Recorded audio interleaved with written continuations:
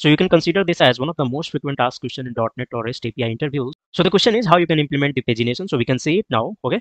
But first, let me tell you why you need pagination. So when you are dealing with the large data set, okay, returning a single response can lead to a performance issue in REST API. So it's better to return those results in pages. So this is our HTTP GET API, which is returning list of employees, okay? And these are the employees if you say in my database. So we'll be implementing the pagination by taking the small limit so that we can show you how the pagination works.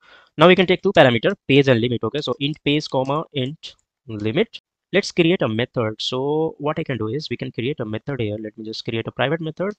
So it will return me list of employee, okay?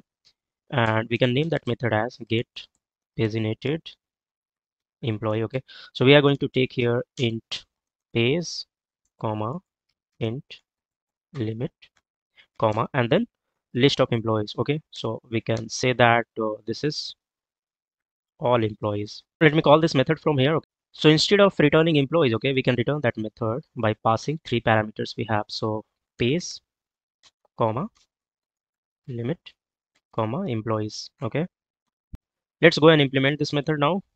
So few precautionary check. So if page is less than one, okay, then we are going to set the page as one, okay, to discard any invalid data, okay. So if let's say limit is less than one, in that case also we can set the limit is equal to one.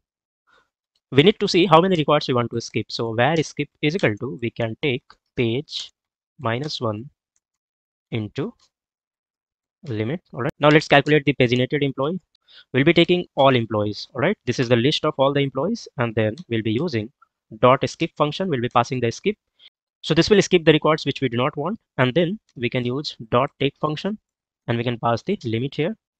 All right, and then let's convert this to list. Okay, and then at the end let's return this paginated employee. So that's all, guys. Let me put a breakpoint here, okay, and then we can show you by running this project. Okay. All right, so this is the endpoint which we are going to utilize. So let me try it out. So let's give the page as 2. So second page number and limit is 3. So what this will do is it will skip the first page number with 3 records, okay?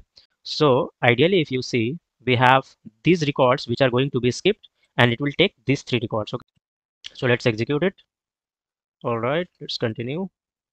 So here it came, okay? So if I go here, so if you see skip is equal to 3, which means it is gonna skip the 3 record. Finally, if I continue, you can see it has given you 18, 19 and 23 records, okay? Now what if I make this as page is equal to 1? It will take first 3 records, okay? Let's execute it. So if you go here now, you'll be seeing skip is equal to 0. So it will not skip any record, okay? Let's continue. So here you go. You are getting first 3 records, 1, 2 and 17.